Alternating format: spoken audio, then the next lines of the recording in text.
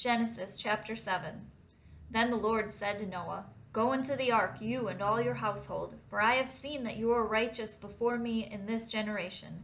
Take with you 7 pairs of all clean animals, the male and his mate, and a pair of the animals that are not clean, the male and his mate, and 7 pairs of the birds of the heavens also, male and female, to keep their offspring alive on the face of all the earth. For in 7 days I will send rain on the earth 40 days and 40 nights, and every living thing that I have made I will blot out from the face of the ground. And Noah did all that the Lord had commanded him. Noah was 600 years old when the flood of waters came upon the earth. And Noah and his sons and his wife and his sons' wives with him went into the ark to escape the waters of the flood. Of clean animals and of animals that are not clean, and of birds, and of everything that creeps on the ground, 2 and 2, male and female, went into the ark with Noah, as God had commanded Noah. And after 7 days the waters of the flood came upon the earth. In the 600th year of Noah's life, in the 2nd month, on the 17th day of the month, on that day all the fountains of the great deep burst forth, and the windows of the heavens were opened, and rain fell upon the earth 40 days and 40 nights. On the very same day Noah and his sons, Shem and Ham and Japheth, and Noah's wife and the 3 wives of his sons with them entered the ark, they and every beast according to its kind, and all the livestock according to their kinds, and every creeping thing that creeps on the earth according to its kind, and every bird according to its kind, every winged creature. They went into the ark with Noah, 2 and 2 of all flesh, in which there was the breath of life. And those that entered, male and female of all flesh, went in as God had commanded him, and the Lord shut him in. The flood continued 40 days on the earth. The waters increased and bore up the ark, and it rose high above the earth. The waters prevailed and increased greatly on the earth, and the ark floated on the face of the waters. And the waters prevailed so mightily on the earth that all the high mountains under the whole heaven were covered. The waters prevailed above the mountains, covering them 15 cubits deep. And all flesh died that moved on the earth, birds, livestock, beasts, all swarming creatures that swarm on the earth, and all mankind. Everything on the dry land, in whose nostrils was the breath of life, died. He blotted out every living thing that was on the face of the ground, man and animals and creeping things and birds of the heavens. They were blotted out from the earth. Only Noah was left, and those who were with him in the ark. And the waters prevailed on the earth 150 days. Matthew chapter 7. Judge not that you be not judged. For with the judgment you pronounce you will be judged, and with the measure you use it will be measured to you. Why do you see the speck that is in your brother's eye, but do not notice the log that is in your own eye? Or how can you say to your brother, Let me take the speck out of your eye, when there is the log in your own eye? You hypocrite! First, take the log out of your own eye, and then you will see clearly to take the speck out of your brother's eye. Do not give dogs what is holy, and do not throw your pearls before pigs, lest they trample them underfoot and turn to attack you. Ask, and it will be given to you. Seek, and you will find. Knock, and it will be opened to you. For everyone who asks receives, and the one who seeks finds, and the one who knocks it will be opened. Or which one of you, if his son asks him for bread, will give him a stone? Or if he asks for a fish, will give him a serpent?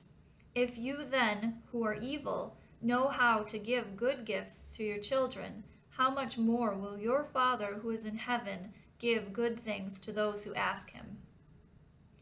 So, whatever you wish that others would do to you, do also to them, for this is the law and the prophets.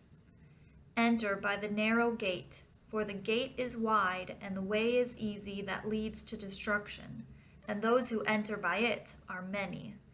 For the gate is narrow and the way is hard that leads to life, and those who find it are few. Beware of false prophets, who come to you in sheep's clothing, but inwardly are ravenous wolves.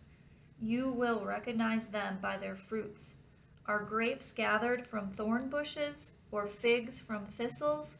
So every healthy tree bears good fruit, but the diseased tree bears bad fruit. A healthy tree cannot bear bad fruit, nor can a diseased tree bear good fruit. Every tree that does not bear good fruit is cut down and thrown into the fire. Thus you will recognize them by their fruits.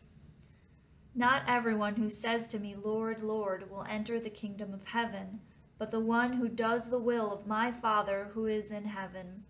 On that day many will say to me, Lord, Lord, did we not prophesy in your name, and cast out demons in your name, and do many mighty works in your name? And then will I declare to them, I never knew you. Depart from me, you workers of lawlessness. Everyone then who hears these words of mine and does them will be like a wise man who built his house on the rock. And the rain fell, and the floods came, and the winds blew and beat on that house. But it did not fall, because it had been founded on the rock. And everyone who hears these words of mine and does not do them will be like a foolish man who built his house on the sand. And the rain blew, and the floods came, and the winds blew and beat against that house, and it fell, and great was the fall of it. And when Jesus finished these sayings, the crowds were astonished at his teaching, for he was teaching them as one who had authority, and not as their scribes. Ezra chapter 7. Now after this, in the reign of Artaxerxes, king of Persia, Ezra the son of Sariah, son of Azariah, son of Hilkiah, son of Shallum, son of Zadok, son of Ahitub, son of Amariah, son of Azariah, son of Meraioth, son of Zerahiah, son of Uzai, son of Bukai, son of Abishua, son of Phinehas, son of Eleazar, son of Aaron the chief priest. This Ezra went up from Babylonia. He was a scribe, skilled in the law of Moses that the Lord, the God of Israel, had given, and the king granted him all that he asked, for the hand of the Lord his God was on him. And there went up also to Jerusalem, in the 7th year of Artaxerxes the king, some of the people of Israel, and some of the priests and Levites, the singers and gatekeepers, and the temple servants. And Ezra came to Jerusalem in the 5th month, which was in the 7th year of the king. For on the 1st day of the 1st month he began to go up from Babylonia, and on the 1st day of the 5th month he came to Jerusalem. For the good hand of his God was on him. For Ezra had set his heart to study the law of the Lord, and to do it, and to teach his statutes and rules in Israel. This is a copy of the letter that King Artaxerxes gave to Ezra the priest, the scribe, a man learned in matters of the commandments of the Lord and his statutes for Israel. Artaxerxes, king of kings, to Ezra the priest, the scribe of the law of the God of heaven, peace. And now I make a decree that anyone of the people of Israel, or their priests or Levites in my kingdom, who freely offers to go to Jerusalem, may go with you.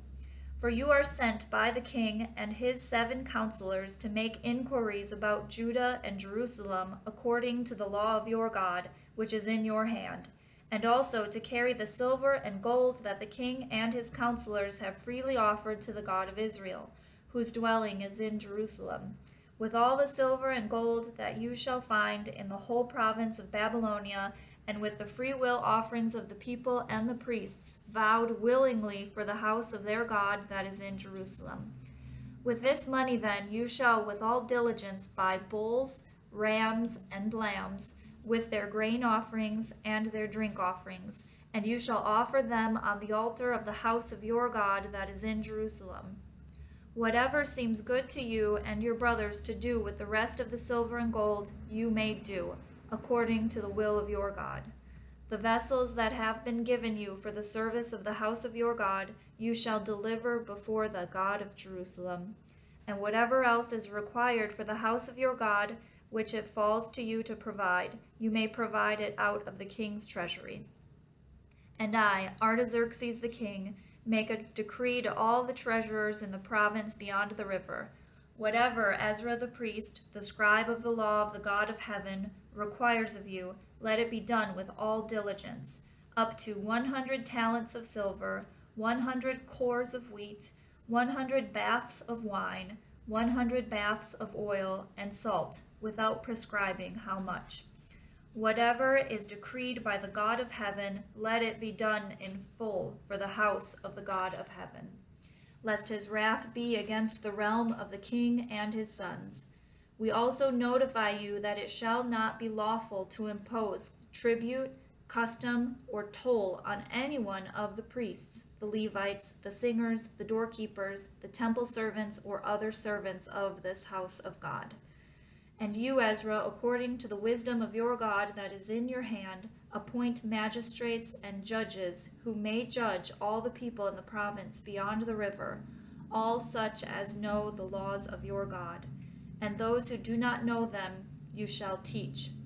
Whoever will not obey the law of your God and the law of the king, let judgment be strictly executed on him, whether for death, or for banishment, or for confiscation of his goods, or for imprisonment. Blessed be the Lord, the God of our fathers, who put such a thing as this into the heart of the king, to beautify the house of the Lord that is in Jerusalem, and who extended to me his steadfast love before the king and his counselors, and before all the king's mighty officers. I took courage, for the hand of the Lord my God was on me, and I gathered leading men from Israel to go up with me. Acts chapter 7. And the high priest said, Are these things so? And Stephen said, Brothers and fathers, hear me. The God of glory appeared to our father Abraham when he was in Mesopotamia, before he lived in Haran, and said to him, Go out from your land and from your kindred, and go into the land that I will show you. Then he went out from the land of the Chaldeans, and lived in Haran.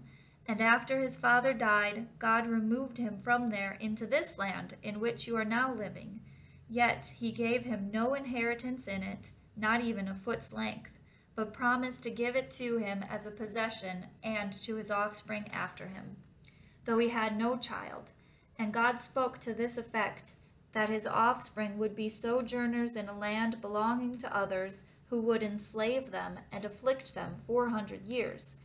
But I will judge the nation that they serve, said God, and after that they shall come out and worship me in this place. And he gave him the covenant of circumcision. And so Abraham became the father of Isaac, and circumcised him on the 8th day. And Isaac became the father of Jacob, and Jacob of the 12 patriarchs.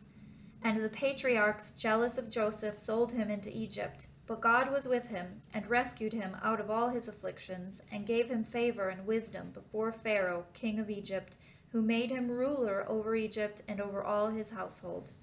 Now there came a famine throughout all Egypt and Canaan, and great affliction, and our fathers could find no food. But when Jacob heard that there was grain in Egypt, he sent out our fathers on their first visit. And on the second visit, Joseph made himself known to his brothers. And Joseph's family became known to Pharaoh. And Joseph sent and summoned Jacob his father and all his kindred, 75 persons in all. And Jacob went down into Egypt, and he died, he and our fathers, and they were carried back to Shechem, and laid in the tomb that Abraham had bought for a sum of silver from the sons of Hamor in Shechem. But as the time of the promise drew near, which God had granted to Abraham, the people increased and multiplied in Egypt, until there arose over Egypt another king who did not know Joseph. He dealt shrewdly with our race, and forced our fathers to expose their infants, so that they would not be kept alive. At this time Moses was born, and he was beautiful in God's sight, and he was brought up for 3 months in his father's house. And when he was exposed, Pharaoh's daughter adopted him and brought him up as her own son. And Moses was instructed in all the wisdom of the Egyptians, for he was mighty in his words and deeds. When he was 40 years old, it came into his heart to visit his brothers, the children of Israel. And seeing one of them being wronged, he defended the oppressed man and avenged him by striking down the Egyptian. He supposed that his brothers would understand that God was giving them salvation by his hand, but they did not understand. And on the following day he appeared to them as they were quarreling and tried to reconcile them, saying, Men, you are brothers. Why do you wrong each other? But the man who was wronging his neighbor thrust him aside, saying, Who made you a ruler and a judge over us? Do you want to kill me as you killed the Egyptian yesterday? At this retort, Moses fled and became an exile in the land of Midian, where he became the father of 2 sons. Now when 40 years had passed, an angel appeared to him in the wilderness of Mount Sinai, in a flame of fire in a bush. When Moses saw it, he was amazed at the sight, and as he drew near to look, there came the voice of the Lord. I am the God of your fathers, the God of Abraham and of Isaac and of Jacob. And Moses trembled and did not dare to look. Then the Lord said to him, Take off the sandals from your feet, for the place where you are standing is holy ground. I have surely seen the affliction of my people who are in Egypt, and have heard their groaning, and I have come down to deliver them. And now come, I will send you to Egypt. This Moses, whom they rejected, saying, Who made you a ruler and a judge? This man God sent as both ruler and redeemer by the hand of the angel who appeared to him in the bush. This man led them out, performing wonders and signs in Egypt and at the Red Sea and in the wilderness for 40 years. This is the Moses who said to the Israelites, God will raise up for you a prophet like me from your brothers. This is the one who was in the congregation in the wilderness with the angel who spoke to him at Mount Sinai and with our fathers. He received living oracles to give to us. Our fathers refused to obey him, but thrust him aside, and in their hearts they turned to Egypt, saying to Aaron, Make for us gods who will go before us. As for this Moses who led us out from the land of Egypt, we do not know what has become of him. And they made a calf in those days and offered a sacrifice to the idol, and were rejoicing in the work of their hands. But God turned away and gave them over to worship the host of heaven, as it is written in the book of the prophets. Did you bring to me slain beasts and sacrifices during the 40 years in the wilderness, O house of Israel? You took up the tent of Moloch, and the star of your god Rephan, the images that you made to worship. And I will send you into exile beyond Babylon. Our fathers had the tent of witness in the wilderness, just as he who spoke to Moses directed him to make it, according to the pattern that he had seen. Our fathers in turn brought it in with Joshua when they dispossessed the nations that God drove out before our fathers. So it was until the days of David, who found favor in the sight of God and asked to find a dwelling place for the God of Jacob. But it was Solomon who built a house for him. Yet the Most High does not dwell in houses made by hands. As the prophet says, Heaven is my throne, and the earth is my footstool. What kind of house will you build for me, says the Lord? Or what is the place of my rest? Did not my hand make all these things? You stiff-necked people, uncircumcised in heart and ears, you always resist the Holy Spirit. As your fathers did, so do you. Which of the prophets did your fathers not persecute? And they killed those who announced beforehand the coming of the righteous one, whom you have now betrayed and murdered. You who received the law as delivered by angels and did not keep it. Now when they heard these things, they were enraged, and they ground their teeth at him. But he, full of the Holy Spirit, gazed into heaven and saw the glory of God, and Jesus standing at the right hand of God. And he said, Behold, I see the heavens opened, and the Son of Man standing at the right hand of God. But they cried out with a loud voice, and stopped their ears, and rushed together at him. Then they cast him out of the city, and stoned him. And the witnesses laid down their garments at the feet of a young man named Saul. And as they were stoning Stephen, he called out, "Lord Jesus, receive my spirit." And falling to his knees, he cried out with a loud voice, "Lord, do not hold this sin against them." And when he had said this, he fell asleep.